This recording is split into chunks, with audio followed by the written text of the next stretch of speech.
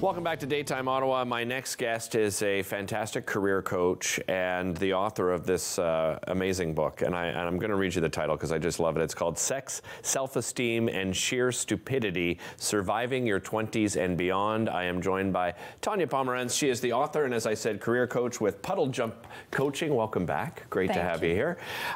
We had such a great conversation the last time we were here, and I wanted to start off talking about, because I know you went through this, and you're very open and honest in your book about comparing ourselves to others, and you found yourself doing this, and I guess realized, Tonya, the dangers of doing that. Tell me a little bit about, why you were doing that, and what were some of those dangers of comparing yourself to others?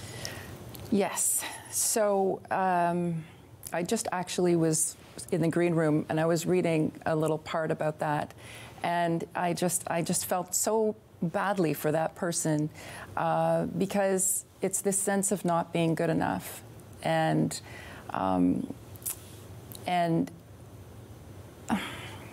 it's a very emotional thing. Yeah, I know. It took me 30 years in writing that book, as you know, and as I was writing it, I would or reading it, I would feel so sad for me and for every other person who feels this way, that they're not good enough. Yeah. And let me just say, I'm so glad that I grew up not in the social media world. Yeah, me because too. Wouldn't that be terrible? So it is very dangerous, that sense of not being good enough, that sense of just not measuring up. Do you think that happens to women more than men, Tonya?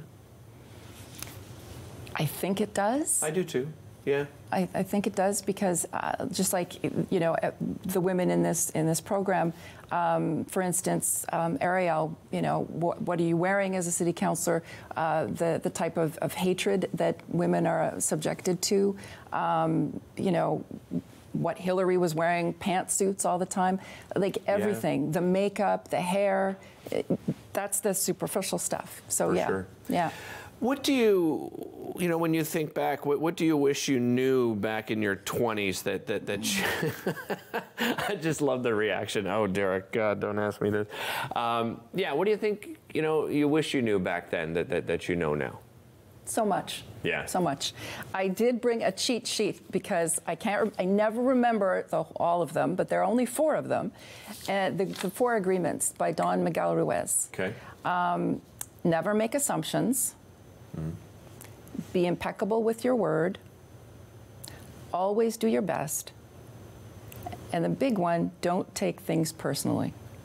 You did a lot of that, didn't you? All the time. My mother would always tell me, don't take things personally. It's not about you. Then when I was taking my coaching program, I learned about this, and I learned what it really means is there's a lot of things going on behind the scenes that I don't know about. Right. Like, for instance, in an employment world, if somebody applies for a job and they're waiting to hear back from the HR people, you have no idea what's going on behind the scenes. And it's the same thing. If we came in today and you didn't sleep well, or you weren't feeling yourself, and then I came in and we're having this, and you weren't the same lovely way that you always are, I'd be like, oh no, what have I done? Well, it's not about me. It's about the fact that you didn't sleep well or whatever. So don't take things personally. That is a huge, big one for me. It's a great perspective to have.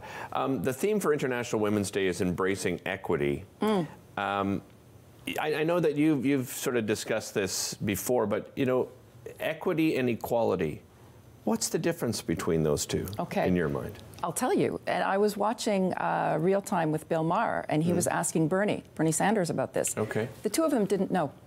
So I'm going to explain. Okay. So I watched this. So picture this. There's a baseball game going on, and there's a big fence out, around the place. Yeah. And there's 3 people. They've all had this opportunity. It's an equal opportunity for them to watch this game.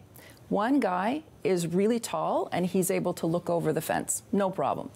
One girl is shorter, and so she can't see.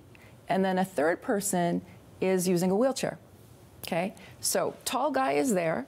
Then there's the girl, so she gets a box that she can stand on. Right. Now she can see. Right. But what about the person in the wheelchair? They need to have not just a box, but like a ramp so that they can go up there. And now they can be on that same level. And now everyone can look out and see the same thing. Everyone's on a level playing field. Right. I think you've called this, part of your life, Tonya, is sort of your second act, right? Yes. You seem to be in such a better place in this second act. How have you managed to get to this place? I love that question, and because of purpose. Yeah. Because I found my place in the world, and I understand what I need to be doing, and because of gratitude. And I am, as I say, I live in a perpetual state of gratitude. I'm grateful for everything I have, and for the people in my world, and for what I get to do, and for who I get to do it with. I'm grateful for the smallest things, like getting a pull-through parking spot. Just everything. I love that. So it really is. It's all about gratitude and really finding my purpose and my place in the world, and understanding that life is short and this is just a gift that we're given.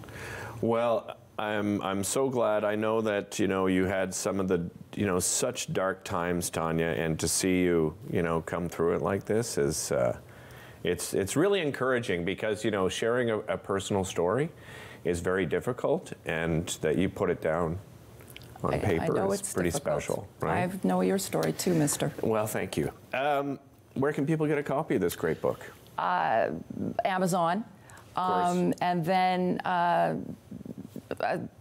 Singing Pebble, Books on Beechwood, Spaniel's Tale in Hindenburg, and Chapters. I know they're having their little cyber thing. Okay. But South Keys and then Pinecrest. Fantastic. Thanks for joining us. We'll be right back.